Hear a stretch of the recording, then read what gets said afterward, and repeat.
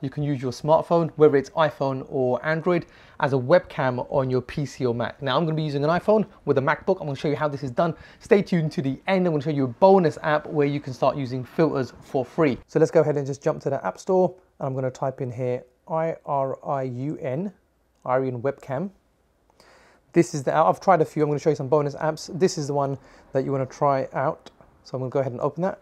Now you need to have the companion app installed in your computer. Let's go ahead and install the companion app for this. Just go ahead and type in IRIUN and it should come up, iriun.com, and then you can download the driver for Mac, Windows or Ubuntu. I'm going to go ahead and download the driver for my Mac, and it's so easy. I'm going to go ahead and install it, license agreements, and then that just installs this driver so you can use it on your web application. So I'm going to go ahead and open google.meet.com, or you can do Zoom or whatever you're using, Microsoft Teams.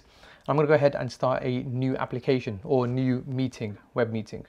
So go ahead and do an instant meeting.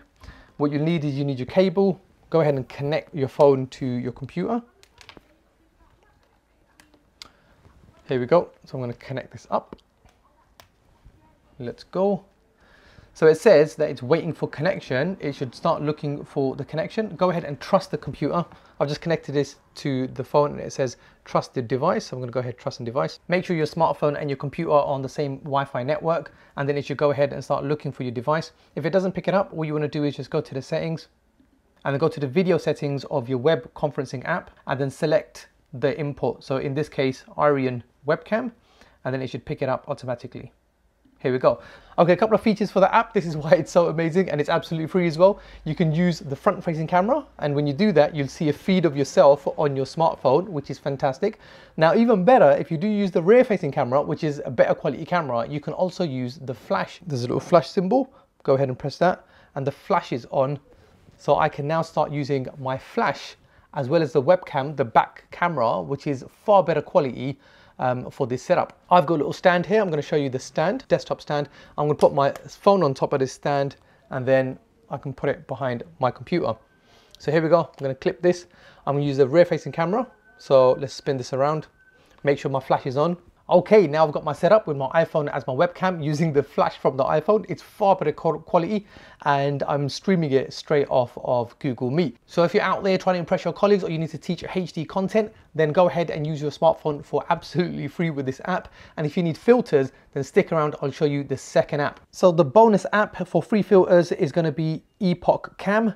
Go ahead and download Epoch Cam and I'll show you how this works. This also has a companion app for your computer, so go ahead and download that from elgato.com. So just scroll down from elgato.com and you'll find the app that you're looking for. So we'll jump straight back onto our video conferencing call. This time we're going to select Epoch Cam from the settings. At the same time, we'll open up the app on our phone. Make sure to connect the cable. So we'll go to settings, go to video, and we're going to choose from here the Epoch Cam. And then this should load up the Epoch Cam. And whether you use the selfie cam or the back facing camera, you can go ahead and use the filters. Check out these filters, and these are absolutely free as well. So I can go ahead and use a blurry background. So here we go, I'm just in focus, everything else blurred out. You can use a green screen. You can use different filters like flower, invert, Nemo, paint. But there's one special one here that is breaking news. Breaking news. Upgrade your webcamming experience by using these free apps. And as always, I'll catch you in the next one.